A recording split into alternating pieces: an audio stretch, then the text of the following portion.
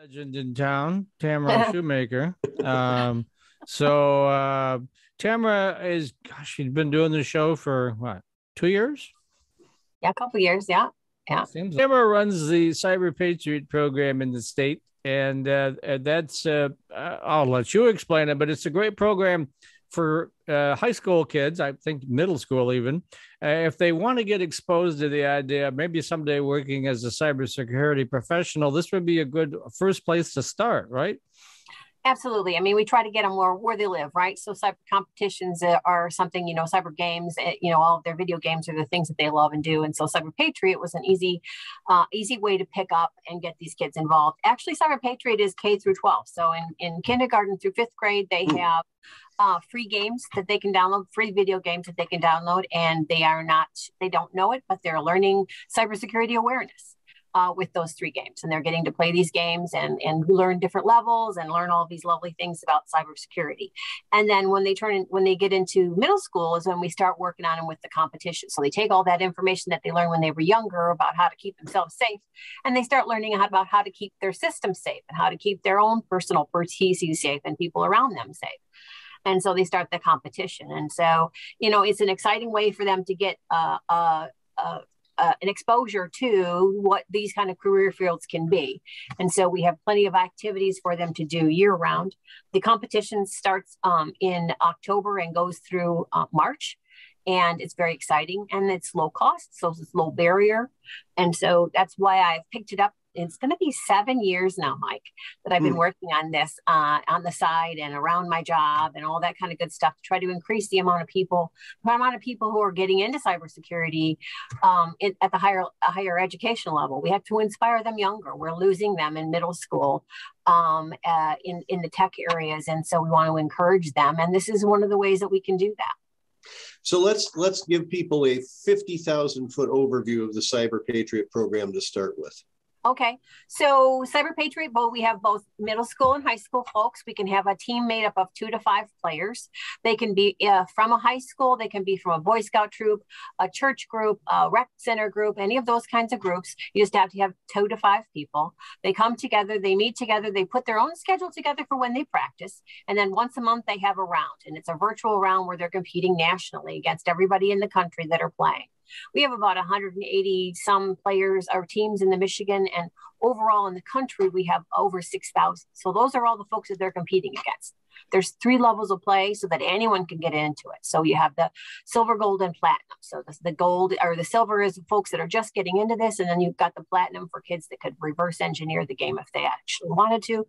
But ethics is a really big part of this. And so that's very much frowned upon. And so, you're going to get into the cybersecurity world, you have to understand that this is a very ethical place to be. Just because I talk to the kids all the time, just because you can doesn't mean you should. And so we need to make sure that these guys are all cyber heroes to protect, not to invade. It's very low barrier to entry. It's only $205 for a high school team to play, or $165 for a middle school play. All girl teams are free. Title I schools are free. And so that's the other piece. Is easy. The fact that there's only 2 to 5 PCs required to do this.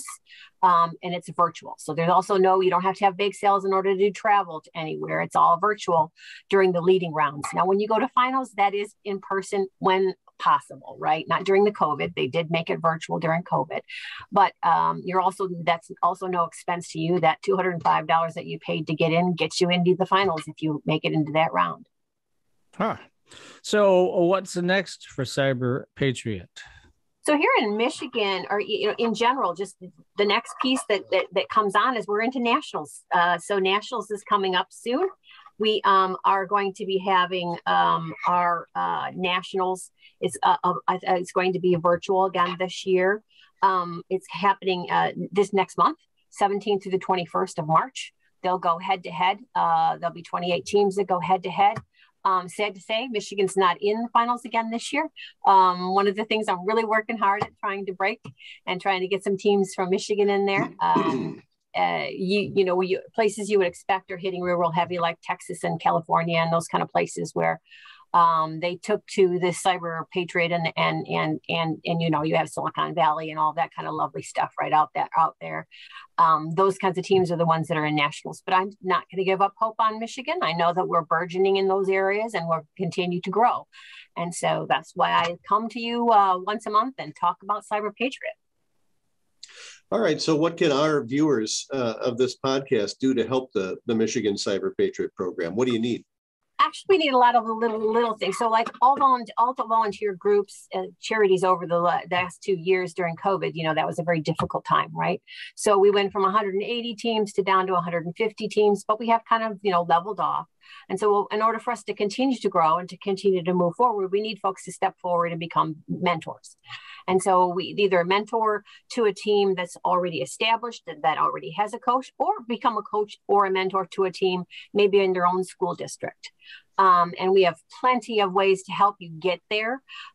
Step by step, we have, we even have classes, right, to tell you exactly how to get there. And then once you become a volunteer, there's a ton of resources on sort of how you can help your team.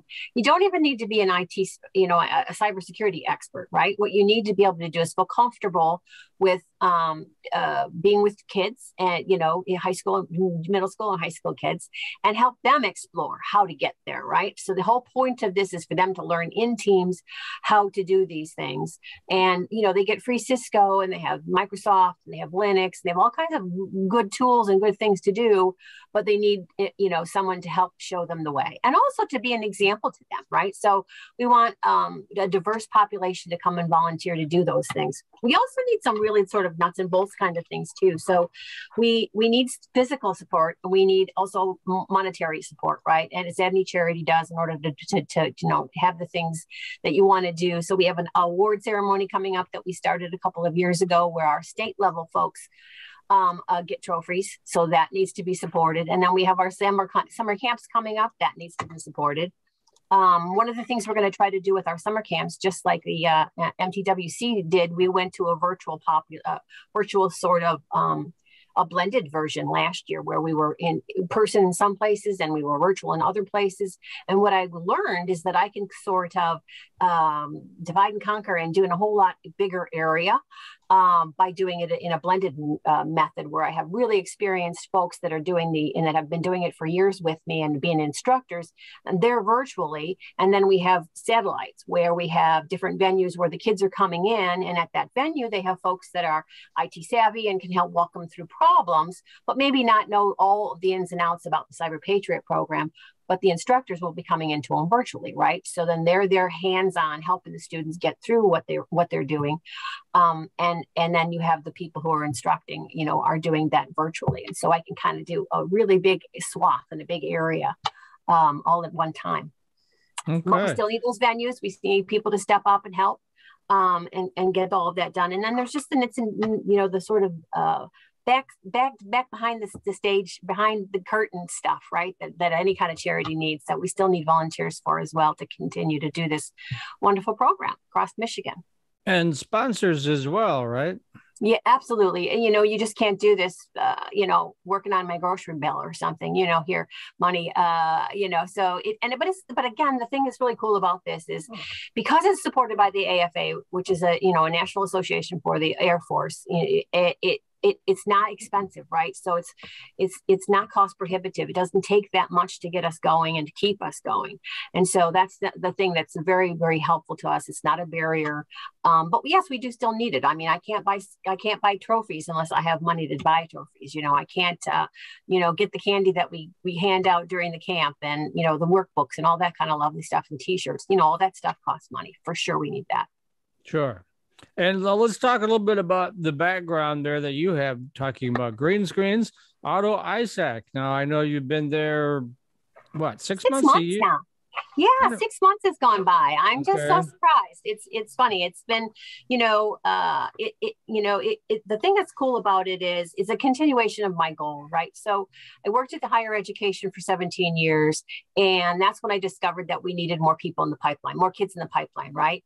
That there is just no way we can supply the need out there for cybersecurity people with the trickle that we were getting, that are coming into our programs. We have a lot of great programs across the state of Michigan. We're very fortunate fortunate to have over 14 centers of excellences in this stuff.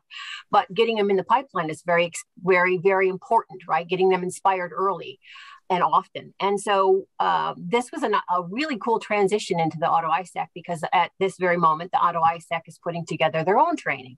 So their own cybersecurity training for the autos, by the autos. So they're not having somebody else tell them what they need to teach and what they need to know for boots on the ground to work in the auto industry. They're doing it themselves. And so I'm in charge of the program, manager for that program, and it's called ACT, so Automotive Cybersecurity Training.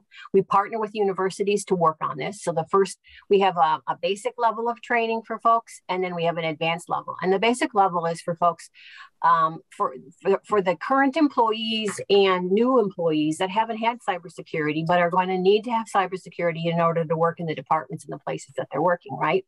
So they may be engineers, they may be IT folks that didn't have that background. They have a great resume, except for they have that missing, right? And so that onboarding piece is so difficult for all of us. And in the automotive industry, it's even more, because you need to know sort of two cultures, right? You need to know what it is, the auto culture, and then now cybersecurity. And so we're kind of trying to get that up to speed and get it quickly, so that there's not quite so long of a learning curve for them. So we have this nice fundamentals courses that we partner with universities to do, and they do that basic cybersecurity things. And that's 3 weeks of intensive courses all day long, to get them through those first basics there. And then we do an advanced training that then does the hands-on stuff. And this is when they get to actually get in there and work on these CAN buses and all of the circuits and all the things, all of the connectivity that they have, and actually really get their arms around all of the wireless and all of the things that they have to do only specific to the auto industry, right? Transportation industry. And that's in person. And we're going to be doing those in 4 weeks. Each course block runs a week. It's very intensive. It's boots on the ground. We're going to be doing that over at the American Center for Mobility over in Ypsilanti, Michigan. And that will be starting in April. So we're looking forward to that. We did just finish our first fundamentals too on February 18th, which was my birthday. I thought that was a great celebration for ending our first alpha in the basics. And so we ran 50 students through that first cohort, and then we'll run 100 students through the hands-on shortly. All right. Well, tell us how to get a hold of you at Auto ISAC, and then also at how to get a hold of the Cyber Patriot program. Sure. So at the Auto ISAC, I did put it in the chat. So it's Tamara Shoemaker, my full name, at automotiveisac.com. And then for the Michigan Cyber Patriot program, if you want to help me in this endeavor to get kids more inspired and get more people in the pipeline, it's at MITechNews.com.